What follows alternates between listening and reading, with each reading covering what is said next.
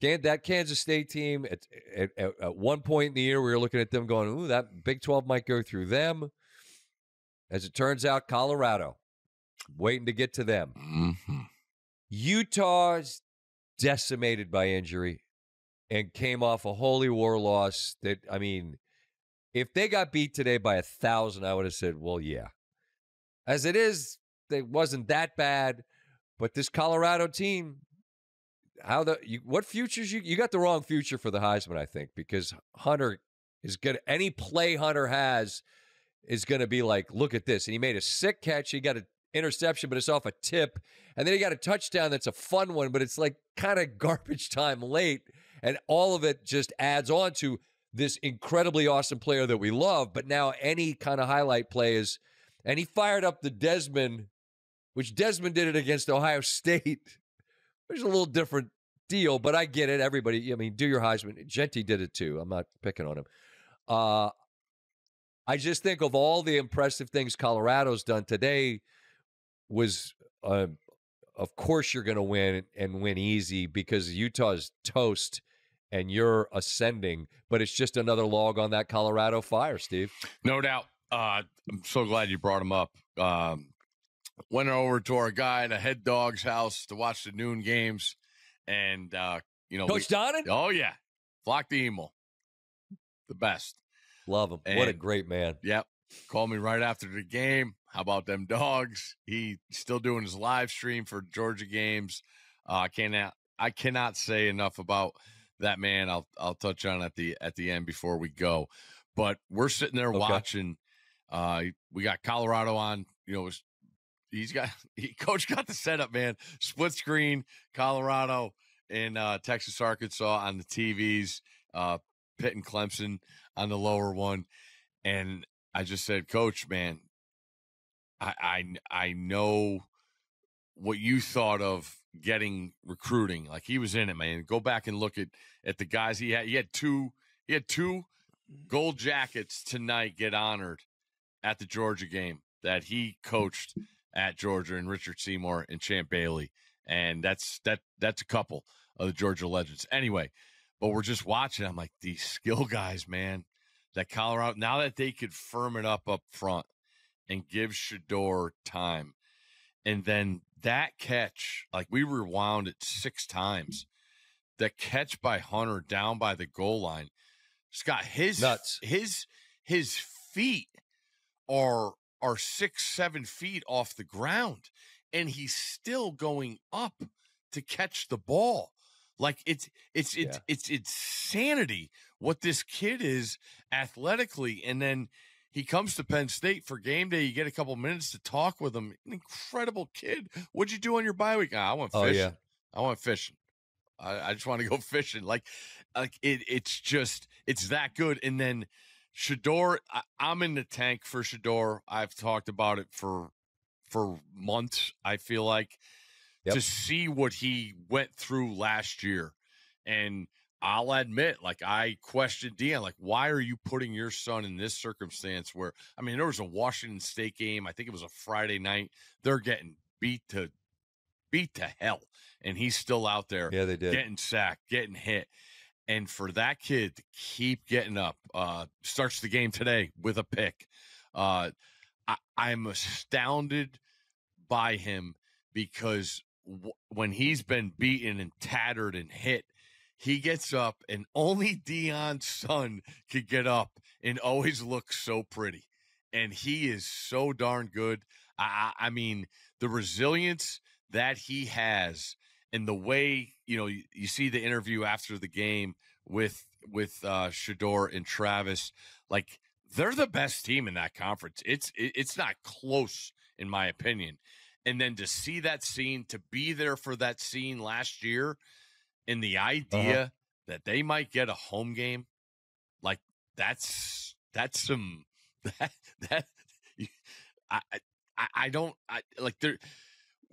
we spent so much time talking about them when they weren't this good, and now that they're that good, we don't talk about him. And I want to talk about like the X's and O's, Pat Shurmur, the guy calling the plays. I played for him. I love Pat Shurmur. And he's an old school guy. Saban was talking stories about, he was at Michigan State with him. Like, this is in the 80s. He played like Tony Mandarich, head coach of the Giants, didn't work out. Great offensive coordinator in the NFL.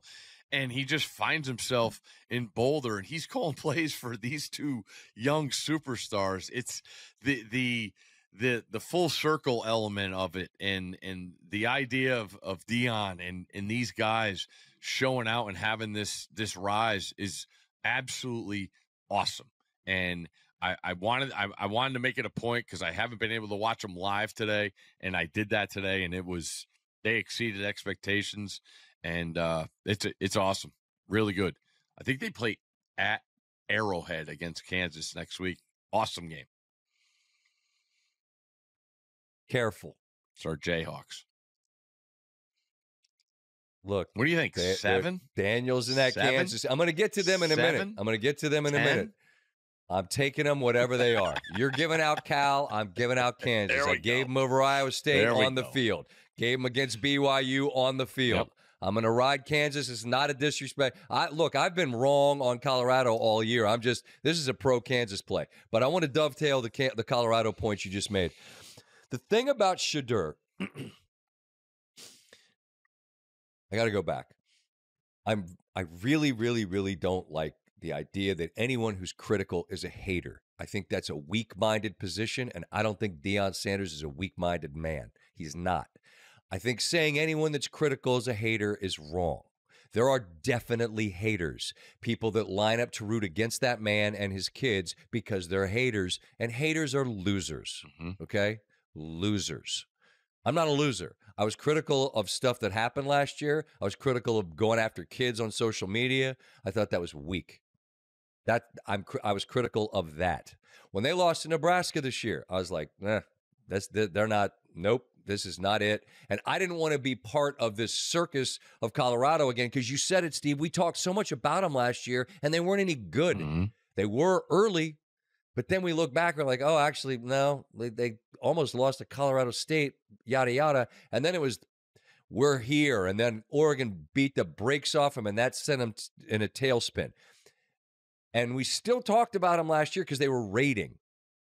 Well, this year, all the things that people said or thought they might be last year is and are happening. And Shedeur Sanders is going to be a top whatever draft pick.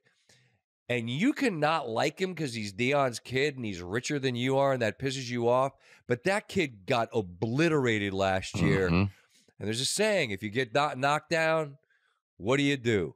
Get back up. And that young man kept doing it.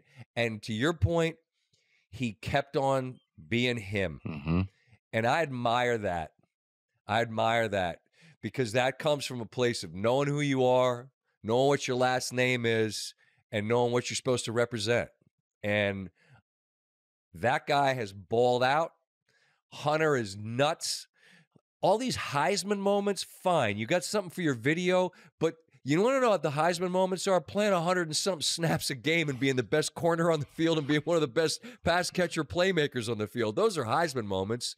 So all credit to Deion, to Shedeur, to Travis, and to the Buffs, Go Buffs. That you said it really well. We talked a lot about them last year. They weren't any good. We should be talking about them more this year because they are. And I think we both believe they're better than BYU. And BYU got beat tonight. It finally happened. They were playing with fire, and tonight they got burned. And the play, I don't know if you saw it. It's nuts. Kansas is right in that field goal. Do we go for it? Do we not go for it spot? And they snap it to Daniels, and he quick kicks it, and it bounces off a BYU return guy. And then a BYU guy can't get it, and Kansas pounces on it at the 2. They walk it in the next play. They take the lead, and then they stiffen inside their own 10-yard line late and turn BYU away. And now Kansas beats them. And so I think it's still BYU didn't have any losses, so I believe it's still trending BYU Colorado for the Big 12 championship game. Yep. But Colorado does have to go to Kansas. And so after saying all these things that I mean about Colorado, I'd also say to them, in offering all this praise, also a word of caution. This Kansas team is playing like the team that started the year ranked. All those losses they had are in like one-score games, every single one of them. Just a big spot.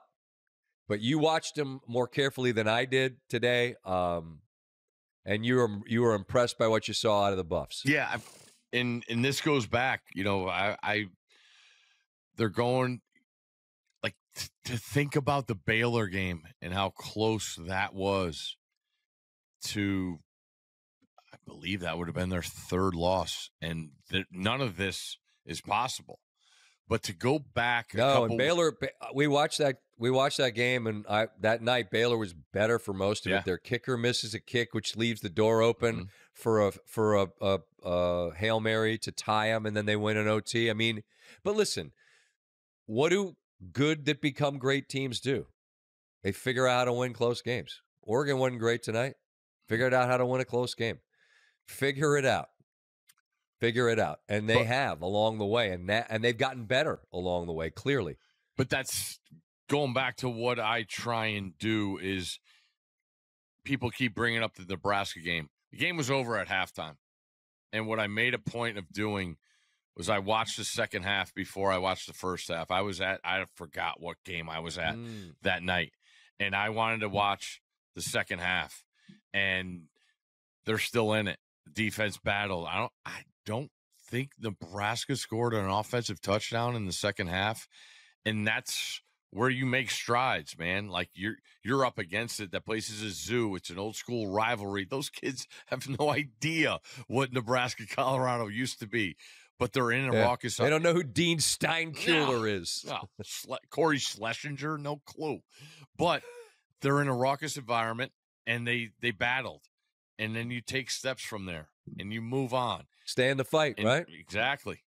And you go to UCF, and you rip that team's soul out. And if you see what that team has been since Colorado went there. So I can't say enough about Shedeur.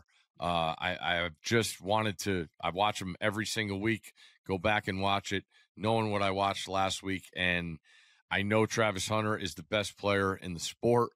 But Shedeur is the guy that makes that thing go. And he's incredible. He's must-watch TV, and I absolutely love watching him.